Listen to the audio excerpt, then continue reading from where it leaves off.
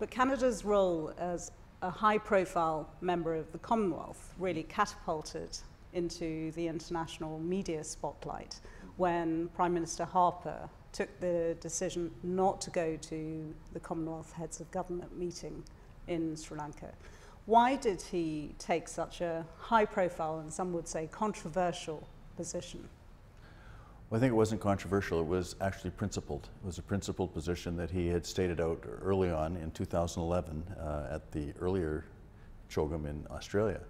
And he said quite clearly with regard to Sri Lanka that they had to show real progress in terms of reconciliation, real progress in terms of the rule of law and democratic reforms.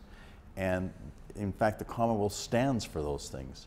So he felt it would not be appropriate, he said in 2011, unless there was some real progress.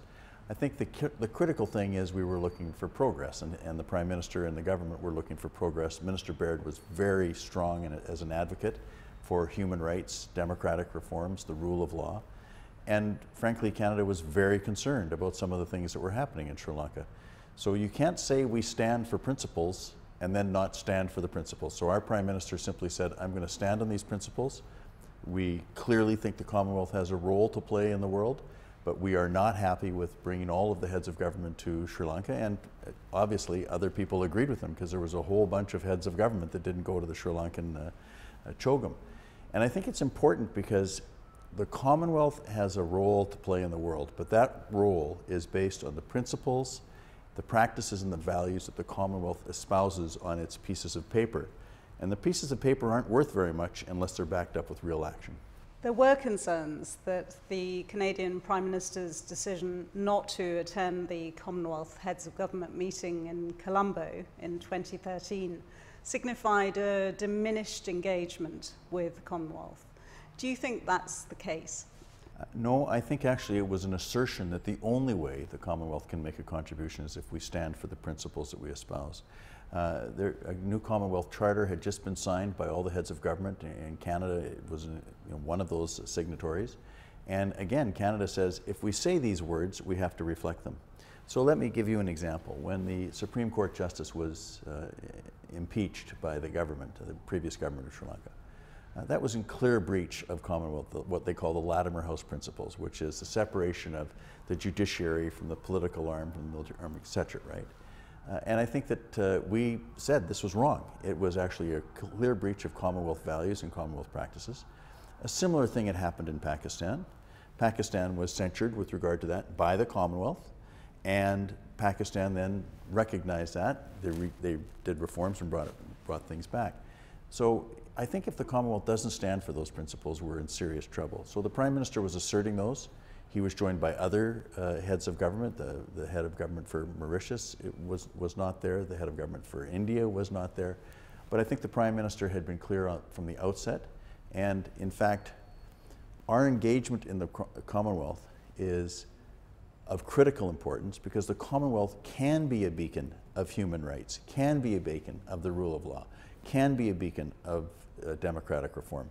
That does not mean that necessarily any of us in the Commonwealth family have attained those goals, but it's something we're striving for, and when someone clearly turns their back on those principles, it has to be, identified, put in the window, and there's got to be consequences for that. Canada has repeatedly called for reforms to the Commonwealth. In practical terms, how can those be achieved, and which of those reforms are the most pressing? First of all, the Commonwealth has to consistently be a guardian of human rights and a guardian of democratic institutions. We are a family that has come out of the principles of parliamentary democracy. So it's very important that we watch for those, and when they're being eroded, I think it's very important for the Commonwealth to identify that. Let's remember that people or countries want to join the Commonwealth because of the Commonwealth values and the value framework that we present to the entire world. So I think that's a critical component. And if you decide just, well, this isn't that big a deal, or that's not, the trouble is they become very large deals after a while, right? So you can't simply turn a blind eye. You can't say, well, it's too difficult.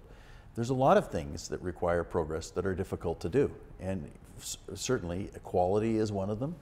Human rights is another one. And when there's a clear breach, as we saw in Sri Lanka, as we see in other countries, it's very important, regardless of whether the country is Canada or Bangladesh or India or Australia. We have to identify those and we have to stand for them. And then we have to listen to the response, but the response has got to be more than words. The response has got to be action-oriented, on the ground, that affect people. And so we're going to continue to advocate for those things. And there will occasionally be disagreement, but we can't turn our back on the principles that are the founding principles of the Commonwealth and expect the Commonwealth to have real meaning in the 21st century. The Canadian Prime Minister is expected to take a full role in the Commonwealth Heads of Government meeting in Malta in November this year. What message specifically will the Prime Minister be taking to other heads of government? What would we like to see? We'd like to see, a real advocacy for human rights, for democratic reforms. Where there are breaches in electoral practices, etc., we'd like to see people be willing to identify those and rectify them and make progress towards rectifying them. We obviously have a significant item in our agenda, which is maternal and child health. We think it's a critical component. We'd like to eliminate early childhood forced marriage. It's something that is simply a breach of human rights, and in 90% of those cases, the human rights of young girls around the Commonwealth. But we also think it's important that we provide for the expertise we have. For example, in things like resource development, natural resource development, Canada can be a positive player with regard to that. The development of legislative frameworks, we're glad to participate and help in that regard. And so I would hope that coming out of the Malta Heads of Government meeting, there is a new commitment to, if you want, the rules of engagement for the Commonwealth. We all want to have sustainable long-term economic growth for our countries. It doesn't matter whether it's Canada or Vanuatu. We want the same things for the people that we serve. But there are things that we have to learn. And one of them is, if you can't create a sense of certainty and confidence from the outside investors in the rule of law in your jurisdiction, you're not going to be very successful in terms of sustaining economic development for your whole country. And a whole country is all the people that live in the country, regardless of what their religious practices and beliefs are, regardless of what their race may be or their gender may be. All of those things, you've got to put those aside as you try and build a strong economic base for people. And Canada will be advocating those things. Canada's a very strong advocate of trade. We think there's opportunities there. But they're not, every one of those goals carries with it sort of a menu of actions that you have to take. It's important to recognize the differences in the Commonwealth. Canada is the second largest country in the world. We are the northern half of, almost the northern half of North America. Vanuatu is a very small country. Now, there are small island states that have clearly a different set of challenges and a different set of tools that they have to have in their toolbox to achieve their goals.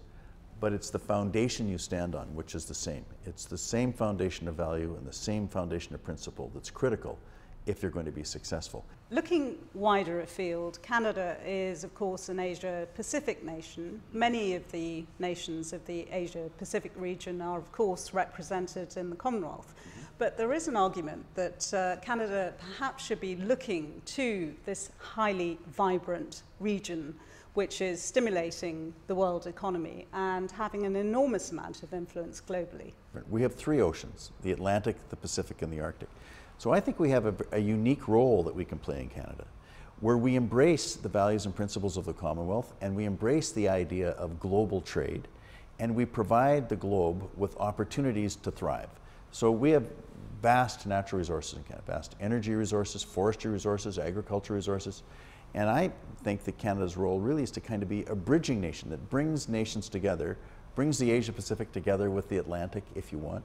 And yes, we should be meeting the opportunities that exist between Canada and Korea and China and Japan and India and Bangladesh and the South Pacific, the APEC. But at the same time we're doing that, we're launching into a major trade agreement with Europe, the Comprehensive Economic Trade Agreement. So we can bring all of this part of the human family together. And I think it's important to note that it's when we think that way about the rest of the world that Canada thrives, and I think the world has an opportunity to thrive. We're sitting in this gloriously renovated building. Canada has invested a great deal in making this statement to the world, sitting on Trafalgar Square in the heart of London. What further role can Canada play in the global economy and in a political context? Well, I think first of all, the political context is important, because I think the value framework that Canada brings to the table is critically important. And it's one that is embraced by many other countries, the Commonwealth countries for certain, the United States, Western Europe. You know, we believe that when you provide people with the tools they need to pursue their goals and objectives, it's amazing what they can accomplish. And we should take down the barriers that divide us. So, you know, we have a country, again, the second largest country in the world, and we have people from all over the world that are part of Canada. We have citizens from the Ukraine and citizens from the subcontinent, from India. We have citizens from China. We have citizens from Australia. We have citizens from Africa and citizens from the Caribbean. The Hispanic population in Canada is growing. And one of the strengths we have is that we can bring people together, and we don't lock them out. There's not very many others in Canada. We try to make our country a country that says to you, you're welcome here, you're welcome to contribute. This is the framework that Canadians have. These are the things we believe in. The reason you want to come to Canada is because Canada believes in those things. And I think, at least as a Canadian, I think one of the great opportunities I've had is I've never felt labeled out of anything. And I think Canada does a specific job of trying to bring people into solutions and into sort of solving the challenges that we face. In terms of the global economy, we've had a very prudent management of our economy. We've shown people that you can live within your means. We have a healthcare system that works. We have education that's available to people across the country. We have vast natural resources. And I think one of the things that Canadians can say clearly now is the most important natural resource we have is the people that live in Canada. And the blending and the learning from one another's cultures and building an understanding. We've got a long way to go before we're where we'd like to be. But we think we stand on a pretty good foundation, and I think that we tend to look at what others have to offer and be positive about the things they have, as well as say what's wrong, right? So there's no such thing as only problems. There's always solutions that flow from those problems, and Canada tries to pursue those. You talk about an inherent flexibility, the role that Canada is playing globally. But there's been much discussion about the downgrading of another transatlantic relationship, namely the UK's relationship with the US. Has Canada benefited from that change? No, I think honestly Canada benefits from the strong historic, cultural, traditional relationships that we have with the United Kingdom. But I also think we benefit, you know, from the relationships we have with the cultures of Western Europe. We benefit from the relationships we have from the cultures of China. You know, Canada's a young country. You know, Canada has only been here since 1867 as an entity. And we've invited people in, and we've had lots of trouble, lots of rocky roads. There's lots of things that happened in the early 20th century that no Canadian is sitting there and looking at with pride today. In fact, we try and say that was wrong, and we can learn from that. And I think that's what's important. Let's learn from other cultures. Let's learn the ways that we can work together. Let's understand the problems that face us in the world today, and then let's act on those within the framework of values that we have as Canadians. You know, I think that's what's critical. And I think if we set our goals high enough, we can strive for them, and we shouldn't be disappointed if we don't reach them immediately, and I think we're always going to strive for them. It's just the way the world is. That's where you get progress. That's how you bring people together. So I do think that Canada has an important role to play in the world. We're not the strongest country in the world. We're not the biggest military in the world. You know, certainly as you come to the United Kingdom and you think of all of the so-called soft diplomacy that has come to the world from the United Kingdom. Parliamentary democracy is one. Sport is another. You know, they kind of invented sport for us.